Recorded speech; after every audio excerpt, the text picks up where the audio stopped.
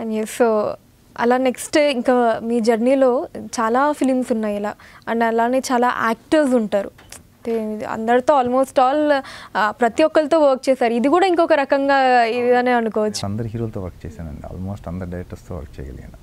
అందులో నిజంగా లక్కనే. Friend role అందరితో చేశాను విచిత్రంగా. ఫ్రెండ్ రోల్స్ మటుకు అందరితో చేశాను. తారక్ కానీ, మహేష్ గారు కానీ, ప్రభాస్ కానీ అందరితో చేశాను ఫ్రెండ్ రోల్స్. యా లక్కీ ఒక రకంగా. ఇంతమంది కదా, అంటే స్టిక్ అవ్వకుండా ఇప్పుడంటే కొంచెం అలా ఒక కాంపౌండ్స్ అంటూ వింటూ ఉన్నాం మనం ఆ పదాలు. అంటే ఈ పర్టికులర్ ఒక యాక్టర్ అంటే పక్క ఈ హీరో మూవీలో ఉంటాడనో, లేకపోతే ఈ డైరెక్టర్ మూవీలో ఉంటాడు అనొకటి మనం ఈ మధ్య ఎక్కువగా కొంతమంది విషయంలో వింటూ ఉన్నాం. బట్ మీరు దాన్ని అసలు కంప్లీట్లీ ఒక బ్రేకేజ్ అనుకోవచ్చు. ఎప్పుడు అంటే I was never in to that. ఏదో అక్కడ కూర్చొని అక్కడ కబుర్లు చెప్పి, ఇక్కడ కూర్చొని ఇక్కడ కబుర్లు చెప్పి ఎప్పుడు లేనండి నేను ఏదో చెప్తున్నాను కాదు, ఫ్యాక్ట్ ఇది. I was never in to it. నా పని నేను చేసుకొని వచ్చేసేవాడిని. So I mean good terms with all the heroes and basic advantage ఇదేంటంటే, నేను చెయ్యింది ఏంటంటే ఎప్పుడు I made sure that compound camps ఉంది, ఎందుకంటే పాయింట్ లేదు అందులో. సో అందరు కావాలి. సో ఆ రకంగా I made sure that I'm not in to it first నుంచి కూడా. అజయ్ గారు ఎప్పుడైనా ఏదన్నా క్యారెక్టర్ కావాలి అని అంటే చెప్తుంటారు కదా, జనరల్లీ స్క్రిప్ట్ ఉంది, ఈ క్యారెక్టర్ కోసం చూస్తున్నారు, భలే ఉంటుంది క్యారెక్టర్ అని మీరు ముందే తెలుసుకొని ఎగ్జైట్ అయ్యి నేను చేస్తే బాగుంటుంది అని ఎవరన్నా అడిగి మరి మీరు రోల్ తెప్పించుకొని చేసిన మూవీస్ ఉన్నాయా? ఉన్నాయండి, నేను అడిగాను, కానీ అది 1-2 అకేషన్స్ ఉన్నాయి, కానీ నేను చేయలేకపోయాను చివరికి. యా ఉన్నాయి అలాంటి రోల్స్ ఉన్నాయి. మీకు చాలా రోల్స్ అనిపిస్తాయండి చేస్తుంటే బాగుండేది, నేను చేస్తుంటే ఇంకా బాగా చేసేవాడినేమో.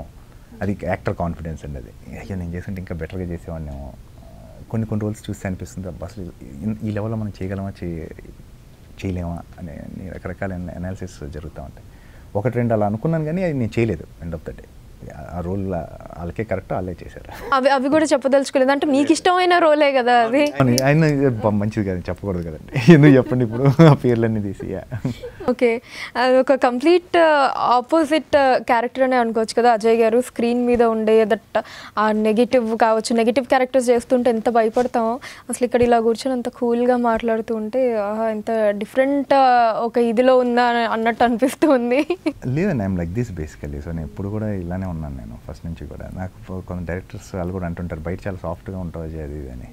నేను ఇంతే, మన నేచర్ ఇంతే. So yeah that's on screen what ever we do, any actor like that's a different preposition all together. దానికి సంబంధం ఉండదు అసలు.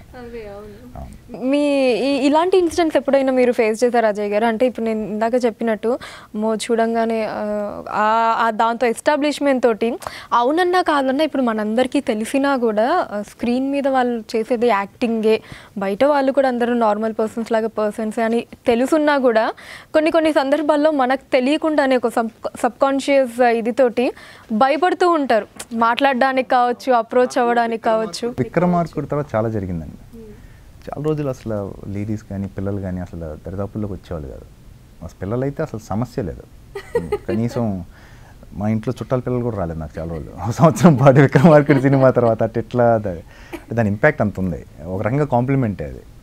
మీకు అంత లార్జర్ దాన్ లైఫ్ క్యారెక్టర్ అదంతా ఇంపాక్ట్ అంత స్ట్రాంగ్గా ఉంది. మా ఇంట్లో చుట్టాల పిల్లలు కూడా రాలేదు.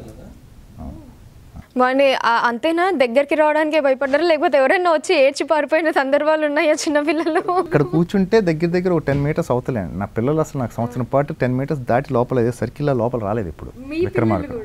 నా పిల్లలు కదా, నాకు అప్పుడే మ్యారేజ్ బయట ఇంట్లో చుట్టాల పిల్లలు కానీ, లేకపోతే బయట ఎవరన్నా బయటకు వెళ్ళినప్పుడు కానీ, ఫంక్షన్స్కి వెళ్ళినప్పుడు కానీ పిల్లలు ఉంటారు కదా, అసలు దరిదాపుల్లో 10 మీటర్ ఆఫ్ అసలు పిల్లలు దరిదాపుల్లో వచ్చేవాళ్ళు కాదు. నాకు రమ్మన్నా కూడా అబ్బే ఛాన్సే లేదు. అలా ఉండేది.